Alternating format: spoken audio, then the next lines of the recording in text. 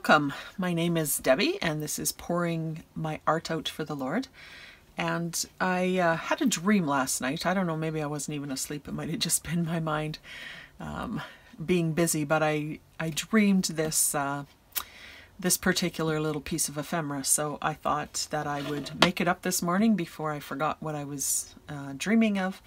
And I thought I'd turn the camera on so I don't forget, and you guys can see what I've done and maybe do the same in your journals. So this is just a piece of paper from the Inspired Junk Journal's God's Big Picture project. If you're interested in that, there's details in the description for just go over to the coffee shop and look at that. This is just a kind of a collage strip. It looks like a collage strip, but it's actually just one piece of paper that I digitally made a collage strip using a few of the papers that are in the kit. And so what I did is I just cut a piece of paper. I left it to be 11 inches long and I cut it to 6 inches high. But you can do this absolutely any size that you want that will fit your journal. So, and then I folded over 4.5 inches. I folded the bottom up 4.5 inches, and I folded the top down. I just left a little bit of a gap here, about I think it was ended up being 3/8 of an inch gap, and then I folded that over. And mine is actually going to be situated this way in my journal. So I thought I just had this piece of paper. I was trying some different things and it's one-sided, so I thought I would line it with some book page. And this is Bible book page. Bible book page is really, use an old Bible, use a Bible that's falling apart that you got at a thrift store or something like that. Don't use your good Bibles, obviously, for this, but you know, if you have a Bible that's kind of falling apart or half, you know, you can find them at thrift stores that are, you know, anyways, that's my, I just wanted to point out, don't use your good Bible. Bible page is really nice because it's super thin, but it's strong. So people who don't use Bible page are really missing out. So what I'm going to do is I'm going to, pardon me, I'm going to line this with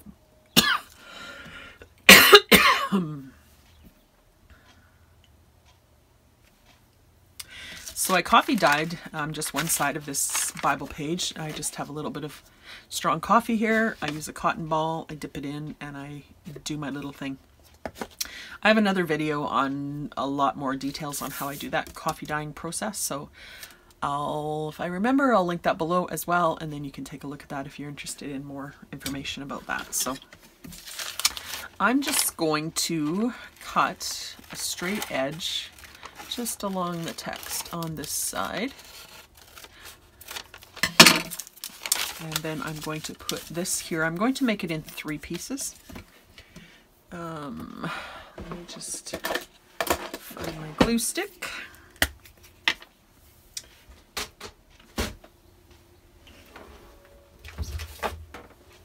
And I don't really like to have glue on my glass mat, so I'll make glue on here instead. This is done. This one still has some in. Okay, so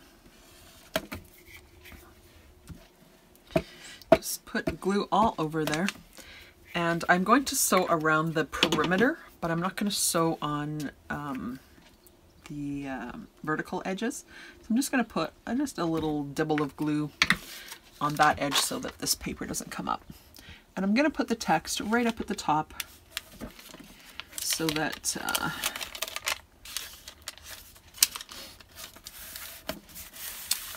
that is what shows when I trim this off. You can do whatever you like. So I'm just going to do it like that. I'll turn it over, trim off the excess. If you're in my Inspired Junk Journal class, I was teaching you to, or not teaching you, but just advising you to save all your little scraps because we're going to do some collage a little later in the classes. So I just have a little old mushroom container and I throw all my scraps in there, and when it comes time for collage, then I have lots of scraps there. So there's one side. Then I need this side. I'm just going to fold these back to make it easier on myself, and do another application of glue. Oh, that was the right one. Application of glue there.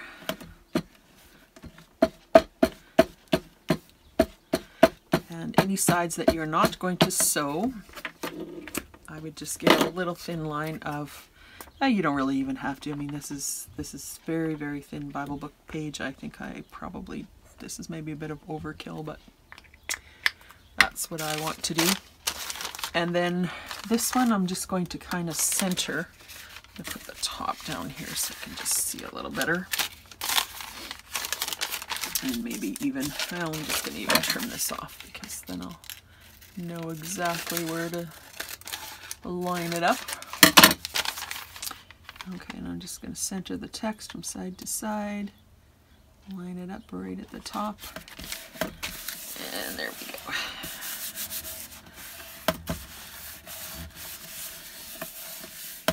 Okay, and I'll trim that off.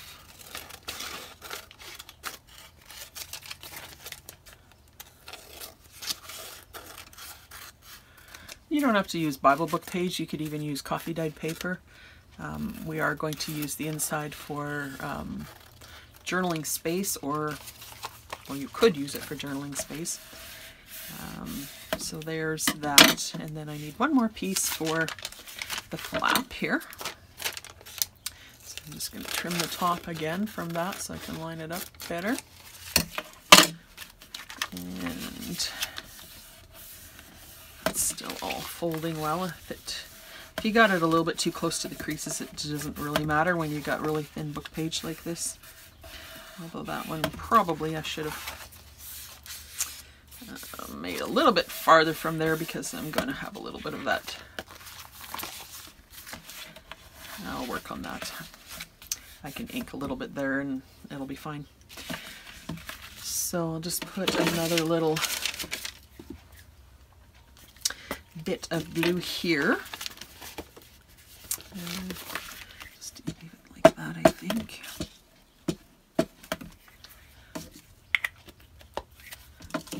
And just a little bit of tacky glue along here.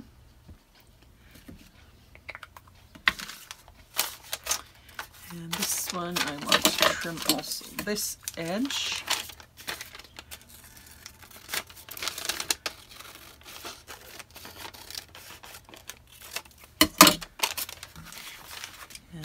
That up. See, this one I'll just put a tad away from the seam, the fold. That's probably a smarter idea. Okay, and then trim that off. And I had already rounded the edges of these of the flap here. It's probably best to do that together with the book page, but I was just sort of thinking as I was doing it, so I'll just round those off like that. And there we have our little pouch thing. So I am going to do just a little bit of inking on these edges here.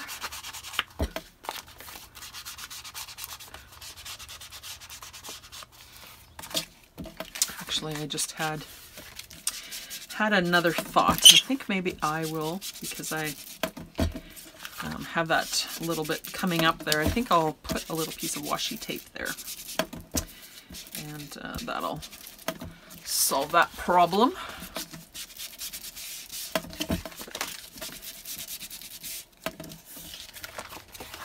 I mean, it looks all right like that anyways, but let's see what we got here. I might just even use this one. Just put a little bit of glue. Washi tape is not always a permanent thing, so I usually help it a little bit with a bit of glue. And just put that in the center there. Adds interest to your project anyways when you add the layers, so that looks good to me.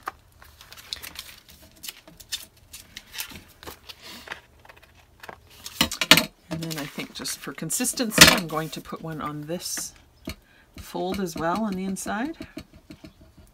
It also strengthens your fold, so it's kind of a win-win there. I'll just pretend I planned that all along. Do that. Okay.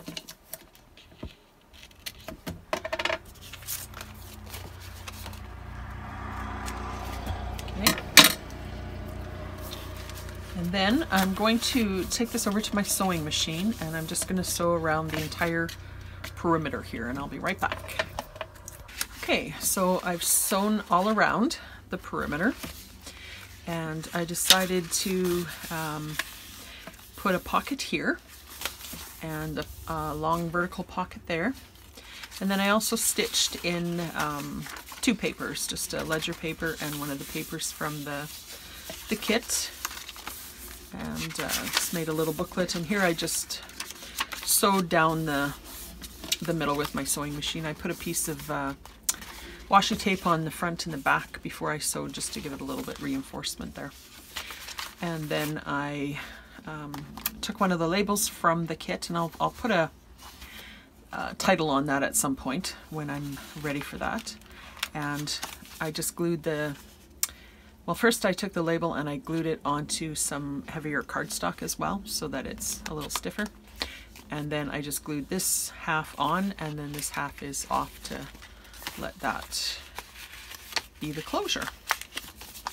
So then what I'm going to do to glue this in is, you know, there's various ways you can do it. You can just stick it into a pocket like that. You could glue it on three sides and make it a pocket there. You could glue it on these three sides and make it a pocket here. But what I'm going to do is just to glue these two sides and make it into a belly band. So I'll show you how that's going to work. These things can be personalized endlessly, basically, but this is what was in my dream, so this is what I'm going with. Just move this out just a little bit here.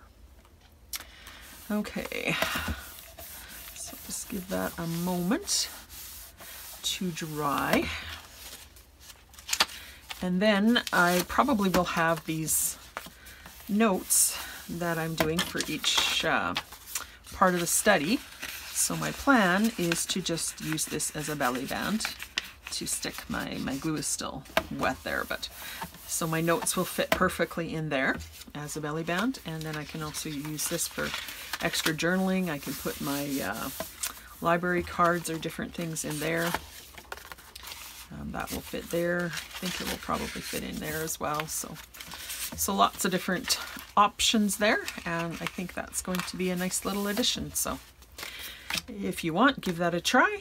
I just wanted to show you, I also cut 2.5 inches off the I guess it would be the width of the paper. So this is also 11 inches wide this way and 2.5 inches tall. So I decided to line this one with Bible page as well, and I stitched around it, and then I can use this one for another belly band if I want to. I can use stitch those two, or glue those two sides. I can put another closure thing there. This can open up. You can put journaling space or pocket or something in there, or you could also use it as a matchbook. You could put a little paper, that the writing's going to be upside down for me there, but or you could just do it as a little bit of a, you know, just sort of a booklet sort of thing that you tuck into one of your pockets. So but I think it would work fabulous as another belly band, so I may do that as well. So just wanted to pop on and show you that one more thing. Blessings.